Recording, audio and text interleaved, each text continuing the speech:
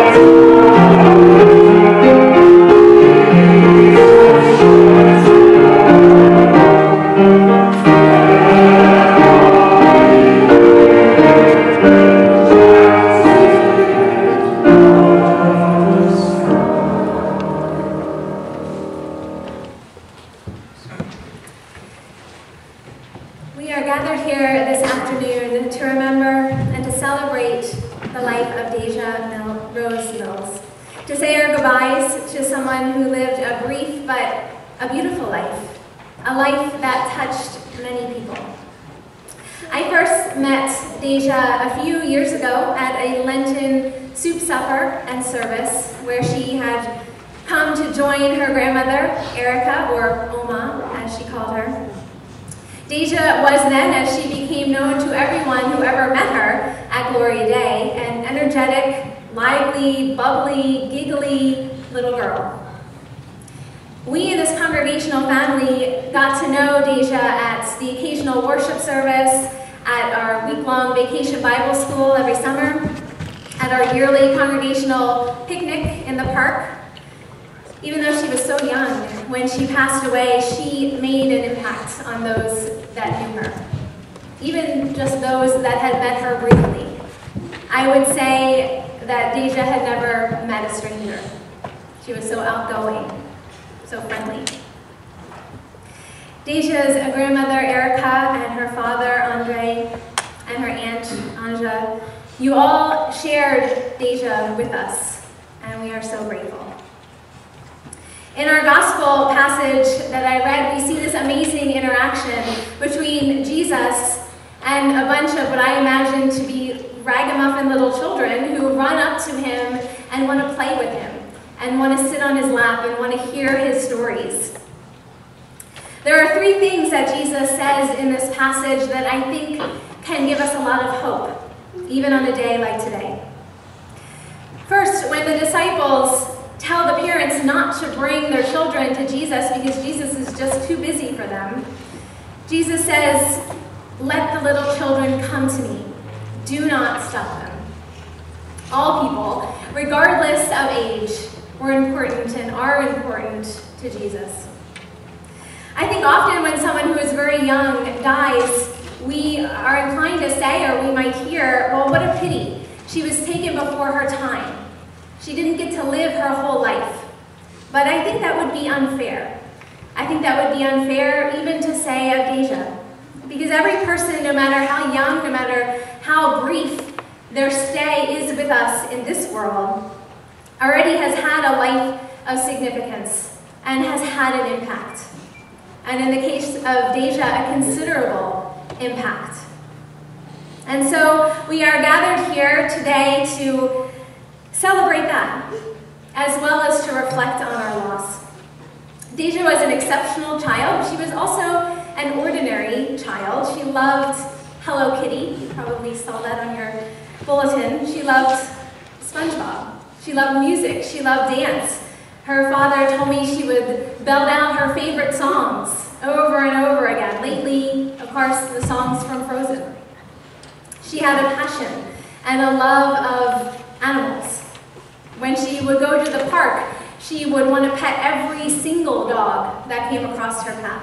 Her family told me that even when she was very young and just starting to learn how to speak in full sentences, she would say to each and every dog owner that she met, "Nice dog, I love your dog, nice dog."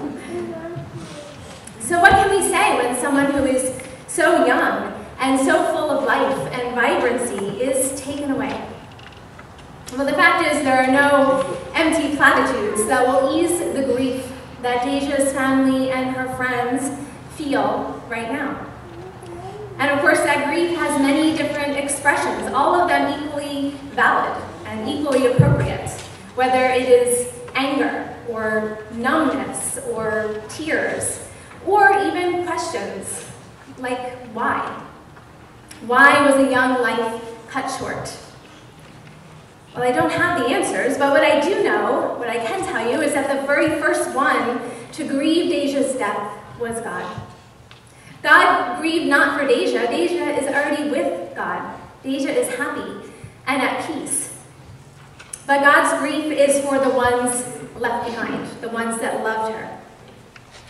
Psalm 46 says this, "God is our refuge and our strength, a very present help in trouble." In these words are comforts and promises that God is with us. God is present even right now.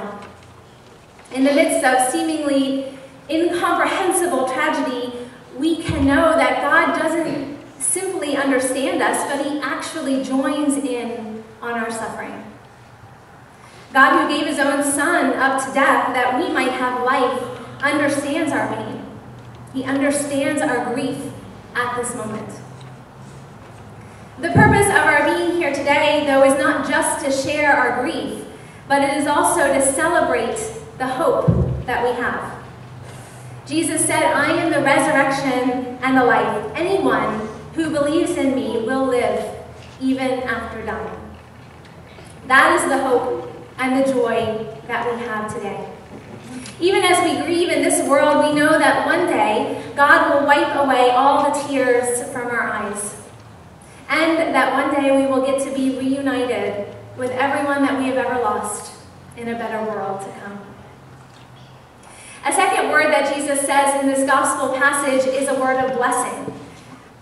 "And he took the children in his arms and he placed his hands on them and he blessed them." In her life on earth, Daisha was blessed. Blessed by a loving family and blessed to be under the loving care of Jesus. Daisha's family told me that she was an adventurer and an explorer. She loved to climb trees and to play at the park and to explore the beach. And she never let anything slow her down or stop her. In the last few years, Daisha had to be in the hospital a couple of times for different reasons, which is never fun, but for a child can be downright scary. But her family told me that she was always cheerful, always upbeat. In fact, one time recently when she had to go to the hospital, she had to go via an ambulance, which is intimidating for anyone, child or adult alike. But Daisha's aunt told me that the first thing she said when she got to the hospital was, "I got to ride in an ambulance." She was always positive. I can't help but think how significant it is that today is All Saints' Day. What is a saint? A saint is a person through whom the light and the love of God shines. A person who inspires us to be better. By that definition, and according to everything that Daisha's family told me, she is definitely a saint. You may know that Daisha's organs were donated after her death, and her family already knows that 4 different organs were donated to 4 different children at 4 different hospitals whose lives will be forever changed by that gift. The third word of hope that Jesus gives us in this gospel is the kingdom of God belongs to those who are like these children. Daisha is with God in that heavenly kingdom right now. And as we look back on Daisha's brief but very significant life, I'm sure each one of you has different memories. This is a time to treasure those memories, to be grateful for the happiness that Daisha brought into your lives over the years, and to know that Daisha will continue to live in the background of your lives forever here on earth, and that one day, all who have died in the faith will be reunited in God's kingdom. Amen. At this time, we will have a time for eulogies, so I would like to invite Daisha's father, Andre, up for the first eulogy.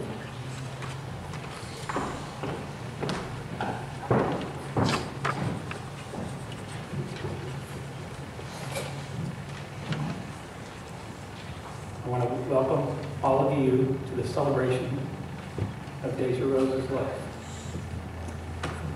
I'm going to start by reading a poem that was written by a lady that I met in the hospital where Daisha was at an ICU unit. 7 of her children were all special needs children. So she brought me a lot of support while we were in the hospital. And she wrote this the night before Daisha's passing. It's called "The Peace in Sorrow." The Lord is my shepherd, he watches over me. Stand back by my enemies, for you can't hurt me. He is true to his word, faithful at all times. I will put my pain in his hands and relinquish it from mine. With the pain from my loss, I will trust in you, O Lord. Deliver me from sorrow and mend my own hurting heart. Mend my hurting heart. The Lord is my shepherd, I shall not want. Peace be with this day, for he is always in my heart. Life is like a budding rose, not forgetting the thorny stem. One day it is lost forever, and we hope with him in the end. So let us pray this soul is in heaven, the best place it could ever be, even better than here on earth with us. It's with God that peace will be. I also wanted to share with you an email that I received just a few days ago from a man named Neil Donald Walsh, who is a spiritual man, and he has meant a lot to me in my life. He shared a message with me on this day, and he said, on this day of your life, Andre, I believe God wants you to know that when a loved one leaves the body, it is a cause for a genuine and special joy. It can be difficult to experience this joy over the death of a loved one, and sadness is both perfectly natural and very okay. Yet know this, your beloved is celebrating continuation day. This is the most glorious experience you could possibly imagine. It is truly heaven. And there is this, you will once again reunite with the soul of this loved one. Nor will you ever be separate, even now. For their essence flies to you at your very thought of them. I would not tell you this if it were not true. Love, your friend, Neil Donald Walsh.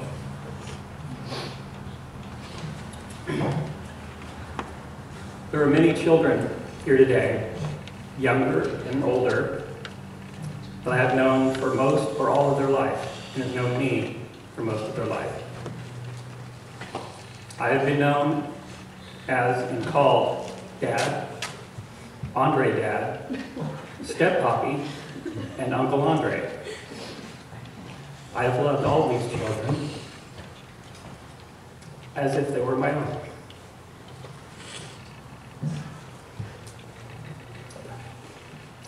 I've been happy with all my adopted children for over 25 years. And I thought that was the plan that God had for me, to be there for those who needed me, or just wanted to be a part of it in my life. My first wife and I lost a child during pregnancy, and that was many years ago. And after that, I never thought that I would be blessed with another one. Then finally, when I was 43 years old, on June 23rd, 2006, God did just that.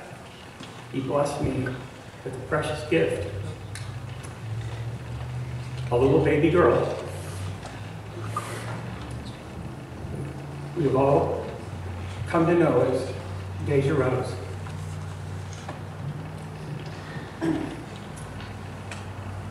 She was born at Mary Birch Women's Hospital in San Diego, California. She has touched each and every one of us, every one of our lives, in one way or another, for the last 8 years. I don't know if it was her big blue eyes, her pretty little smile, or her sweet personality. But she could always get a complete and total stranger whom she had just met to fall in love with her within just the first couple of minutes of meeting them and talking with them. And sometimes she didn't even need to say a word. She will always be in my heart, as I imagine she will be in all of yours. My question to God now is, how do I continue on my life? Or even start over without her in it? But she is in it. With every breath that I take, every thought that comes to my mind. I've been praying what I can do to help her memory live on with others as well. I know that I wanted to help support the Epilepsy Foundation, as she had been struggling with seizures the last 3 years. I still do believe in that, but my heart and my prayers to God have taken me somewhere else. For those of you who don't know, upon Daisha's passing, her mother and I knew that she would want to give to others and to share as she had done in her life with others. So we didn't hesitate to have her heart and several other of her organs donated to other children who otherwise might not have made it, so that they may live on and that she would live on in them. I suddenly knew what I needed to do, what I felt that she would want me to do. And that was let her spirit live on, not only in the children that she saved, but by their story and the stories of all the lives that she had saved. I've been praying for these children, and now I want their stories and their pictures, along with Daisha's, to be put on a website to help promote awareness for organ donation and to show how one life can save so many. I hope to see others encouraged by this to contribute their stories as well. She's not done giving.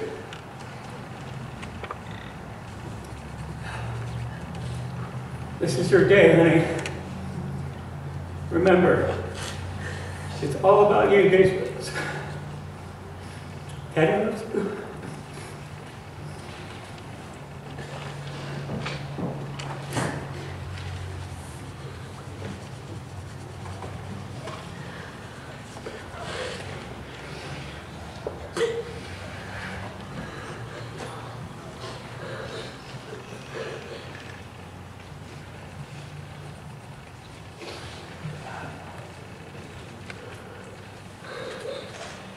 Lord, thank you. Remember her.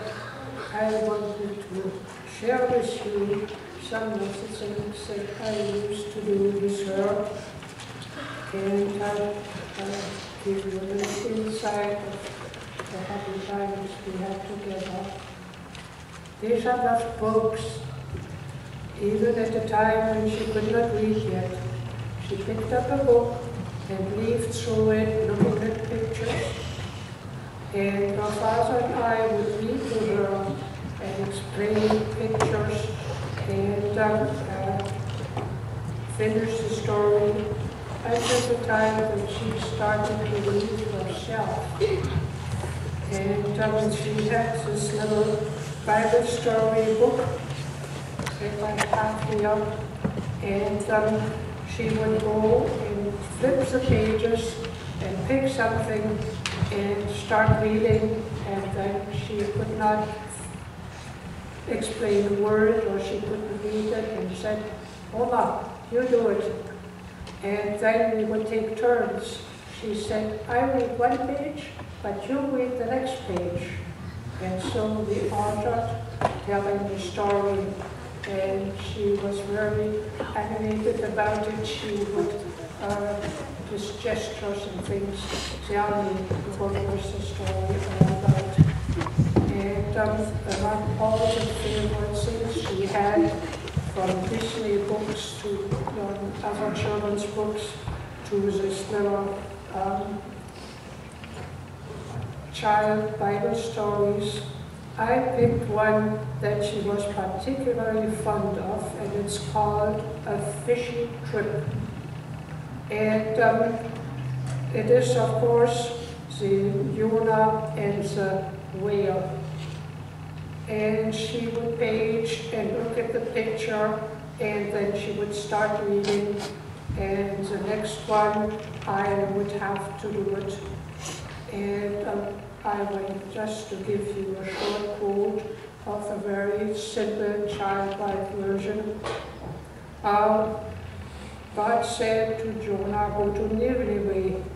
He said, "The people are there doing bad things. I want you to tell them to stop." Jonah decided not to obey. He thought he could run away from God. Jonah got on a boat that was sailing away from Nineveh. He went to a room in the bottom part of the ship, and he fell asleep there. And there are some real simple pictures about him sleeping in the boat. And so then on the next page, we are that God knew where Jonah was, and he sent a big storm. The boat bounced around on the waves. The sailors were afraid their boat was going to sink. They woke Jonah. "If you believe in God, you had better pray. We may drown in this bad storm," they told Jonah. Jonah knew that he was the reason for the storm because of his disobedience. "Throw me overboard and the storm will stop," he told the sailors. They did not want to toss Jonah into the sea, but they did want the storm to stop. So they did what Jonah asked and threw him into the stormy sea. The storm stopped suddenly, and the sailors thought Jonah would drown. But God sent a big fish that swallowed Jonah right up. Jonah lived inside the fish for 3 days. He had plenty of time to think about how he had disobeyed God. Jonah prayed, "I'm sorry for disobeying. If you let me live, I will go to Nineveh." The big fish spat Jonah out on the shore. Then Jonah headed right for Nineveh. He told the people to stop doing bad things. They listened to Jonah and started obeying God. This is the end of the fishy tale. And I liked it over and over again to look at the picture and asking questions, what happens when you are disobedient, and we talked about it. And I thought I'd share this with you, so you know a little bit about her as she was growing into from a listener to a reader. Thank you.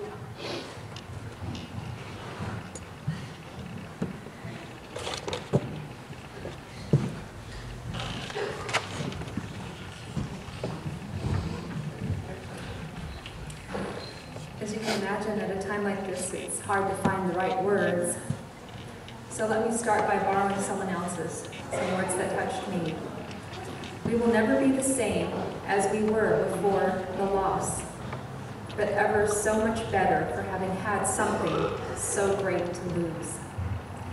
Those of you who have children know that you can get lost in their needs and desires, and you can even lose a little bit of control of the life that you thought you had planned. You find yourself singing silly songs while you're riding in the car.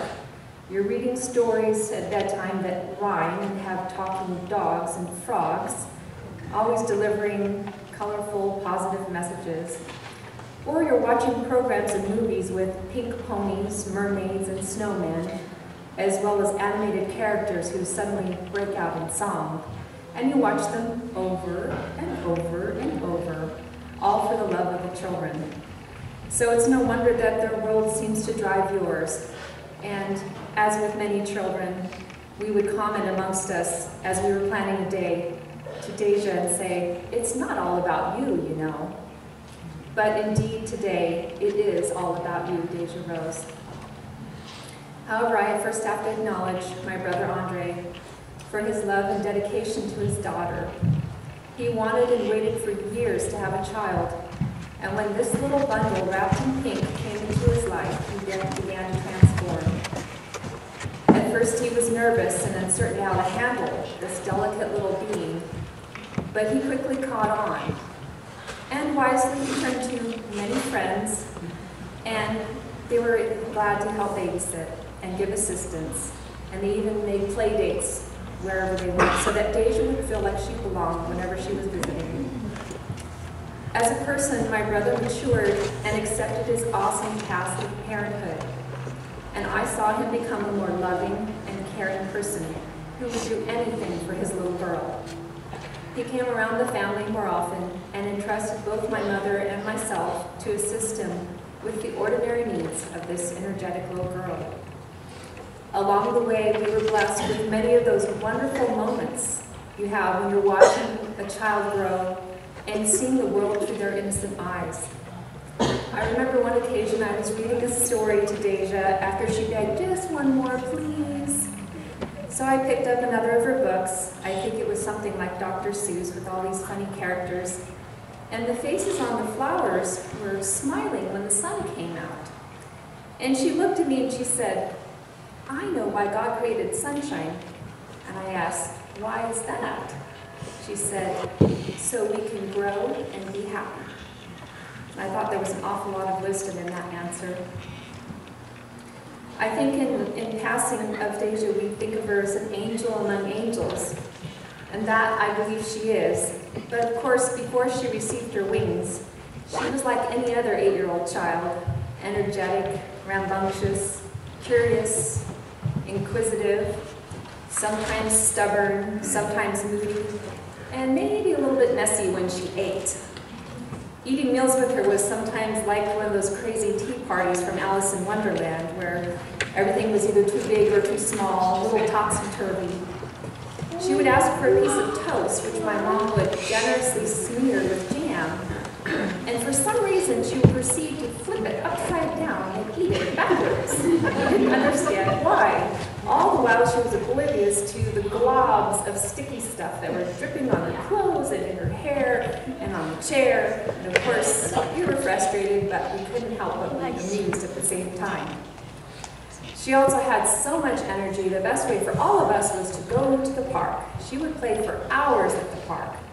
And at first, when she was young, she was afraid. She would cling to my neck and didn't want to go on the swing by herself. She'd go with me, not by myself. So I would gently set her on the swing, and we would swing slowly, ever so slowly. Not too fast, not too fast. But later, she got bold and started on her own, going up and down the slides and trying out the monkey bars. And with lots of practice and reassurance, she could handle them all. Later in school, she had a little trouble keeping up with the other kids. Reading was difficult, and then we found out that she needed eye surgery and she was fitted for glasses. And like so many other children, she also struggled to stay still and focus and do simple tasks. And that's when we started to learn about her seizure disorder. But even throughout that scary event, like Pastor explained, when she had to go to the hospital for the first time, it was amazing how unafraid she was. When I talked to her, she said, "Aunt Ansha, I got to ride in an ambulance. There were lights flashing, and people were so nice to me." It just seems that through it all, she was a cheerful child. She gave love freely, but she also wanted to help others.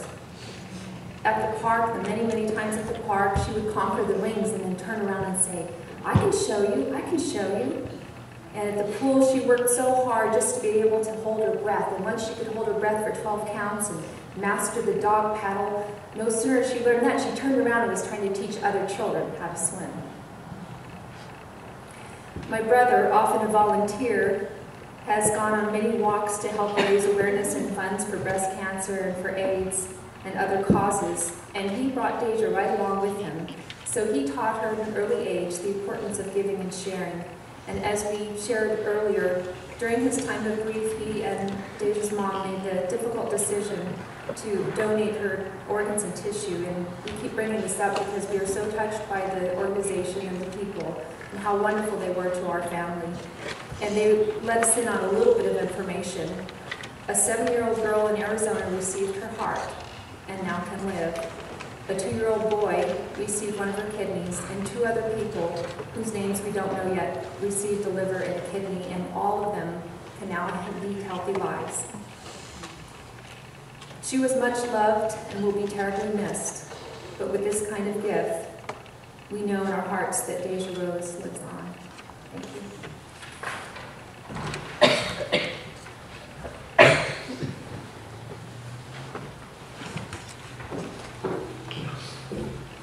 At this time, if there is anyone else who would like to share a thought or a memory about Daisha, you are invited to do so. Otherwise, we will have a brief time of silent reflection.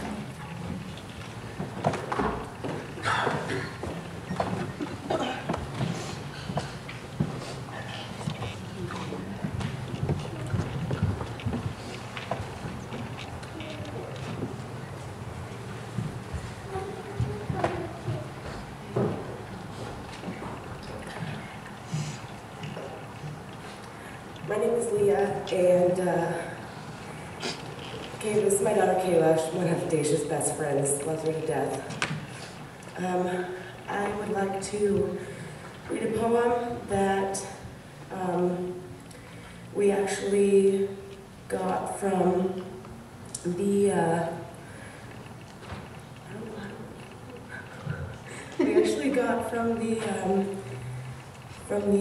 chaplain at the hospital. Give me just a moment, I lost it. It's called Gone From My Sight. It's by Henry Van Dyke. It's absolutely beautiful, and I'm sorry if I can't make it through all the way. It's called Gone From My Sight. I am standing upon the seashore. A ship at my side spreads her white sails to the moving breeze and starts for the blue ocean. She is an object of beauty and strength. I stand and watch her at length. She hangs like a speck of white cloud just to where the sea and sky come to mingle with each other. Then someone at my side says, "There, she's gone." Gone where? Gone from my sight, that is all. She is just as large in mass, hull and spar as she was when she left my side. And she is just as able to bear her load of living freight to her destined port. Her diminished size is in me, not in her. And just at that moment when someone says, "There, she's gone," there are other eyes watching her coming, and other voices ready to take up the glad shout, "Here she comes." And that is dying. That little girl means the world to me. I watched her grow up. I watched her leave. But she's in the loving arms of God. And He's going to keep her safe for us until we all get to go see her again. And thank you all for being here. It means a lot.